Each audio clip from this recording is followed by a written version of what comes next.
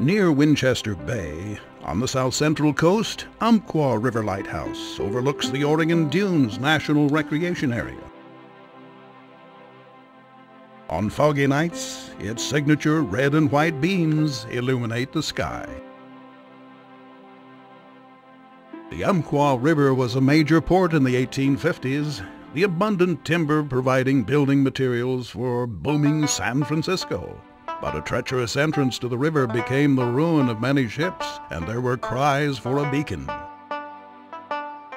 The original lighthouse, built in 1856, was the first in Oregon, but it was built on sand and soon collapsed. 3 decades passed before another lighthouse graced this part of the coast. This time, plans wisely placed the new structure well back from the ocean and river. This lighthouse was constructed of 2 layers of brick with a cement overlay.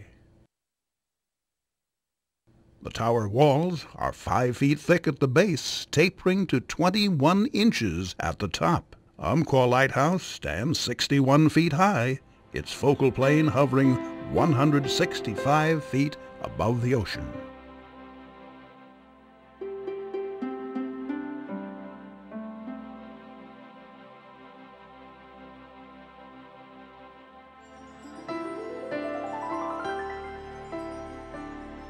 The large 2-ton French first-order Fresnel lens was crafted by Barbier and C of Paris in 1890. It consists of 8 lower panels, 24 middle panels, and 8 upper panels. 1,000 hand-ground clear and red prisms shimmer inside the 72-inch diameter lens.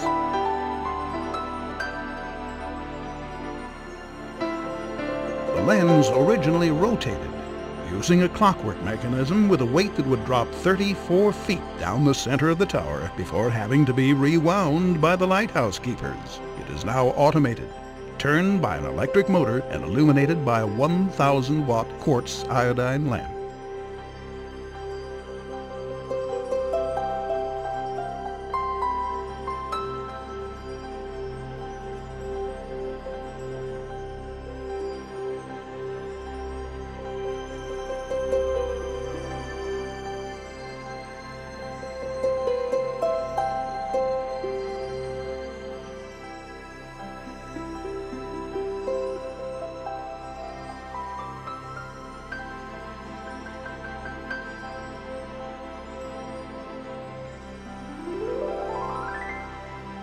With its unique lens and signature red and white beams, the Umpqua River Lighthouse stands watch above the sand dunes of Oregon's central coast.